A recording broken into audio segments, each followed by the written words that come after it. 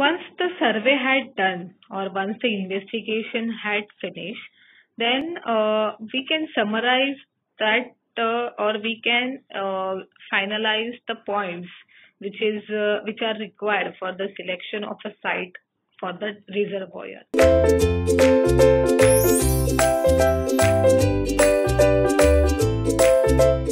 So here are the list of the various factors that are used for the selection of the site for the reservoir.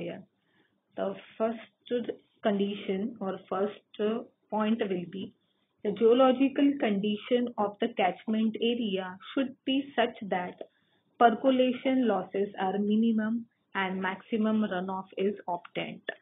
So if the losses are minimum, so we can easily store the maximum volume of water in the reservoir.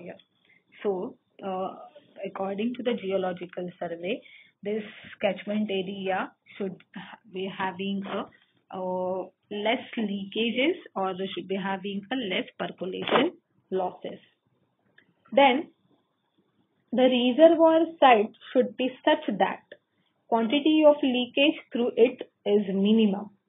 The reservoir site having the presence of highly permeable rocks reduce the water tightness of the reservoir. Rocks which are not likely to allow passage of a water include shells and slates, schist, gneiss, and crystalline igneous rocks such as granite.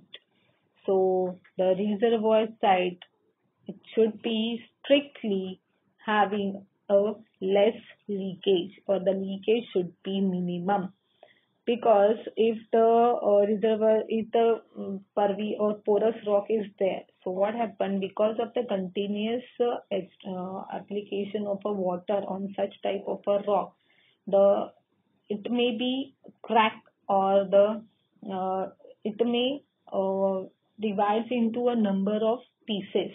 So what happened through this crack, through these pieces, through this open space, water will get deposited into the rock area, so that the amount of the water level in the reservoir will get reduced and the tightness of a reservoir will be reduced. So for this purpose only, the reservoir site should be strictly having a minimum leakage. Then the suitable dam site must exist. The dam should be founded on sound watertight rock base and percolation below the dam should be minimum. The cost of the dam is often a controlling factor in selection of a site. So the suitable dam site, it is also helps or it also affects on the selection site for the reservoir. If the dam foundation is not proper, it's porous one, so the whatever the amount of the water which is stored in the reservoir, that water will get percolated through this porous medium, and the water will get collected or stored at the under the base of the dam or at the foundation of the dam. So what happened, because of this stored water, the uplift pressure exerts on the dam and dam may get fail in a bad condition, in a worse condition in short period without giving any warning. So for this purpose only, we have to select the dam site properly. Then the reservoir basin should have a narrow opening in the valley so that length of a dam is less. The reservoir basin, obviously, if the opening is a broad one, so we have to increase the length of a dam, and because of this, the construction cost will be increased. So we have to for the economical planning, we have to reduce the cost of the dam. Being an engineer, this is our duty. We are giving a best quality in a economical quantity or economical budget.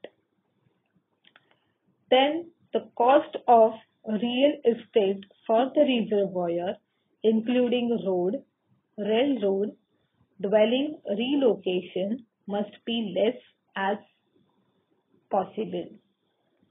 Then, the topography of the reservoir site should be such that it has adequate capacity without submerging excessive land and other properties. See, because of this, these 2 points, the cost of the real estate and the topography of the reservoir site. What happened if the reservoir site, if it has the mm, it has the large submerging area, and the area we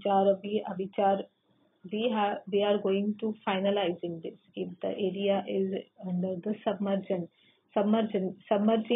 or the villagers who are residing nearby this area and nearby this dam area, we have to give the compensation.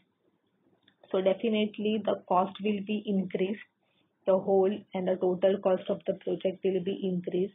So we have to reduce and we have to minimize this cost of the project. Hence, these 2 points are definitely taken into consideration. Then, the site should be such that a deep reservoir is formed. A deep reservoir is preferable to a shallow one because lower cost of land submerged per unit of capacity. This is the first condition why we are choosing the deep reservoir instead of a shallow reservoir. Then less evaporation losses because of reduction in water spread area. Then the less likelihood of weed growth. Hence, the site that we are finalizing this. The site should be having a deep, or it should be formed a deep reservoir. Then the reservoir site should be such that it avoids or excludes water from those tributaries which carries a high percentage of silt in water. See, the water reservoir site should be selected that we have the loss of sources. So through the various sources, the water will carry the silt particles also. So the site that we are going to finalize, this is not actually what do you say, that we can't control on the silt flow. So firstly or basically, if the hill or if the soil is containing the silt particle and soil is clay one, and there is a finer soil is available nearby this reservoir site. So through this site, we are obstructing the flow of water which are coming or which are entering into the reservoir. So the reservoir site should be selected that we have to control on the silt flow of a silt particle. So the next one is the reservoir site should be such that the water stored in it is suitable for the purpose for which the project is undertaken. The soil and rock mass at the reservoir site must not contain any objectionable mineral and salts. See, we are constructing this reservoir for the distribution purpose, for the electricity generation purpose, for any purpose. So it should not contain any minerals and salt. If this water is used for the drinking and is used for the domestic industrial purpose, so already it contains the mineral and salt, so it may affect the health of the human being as well as it affects the animal health also.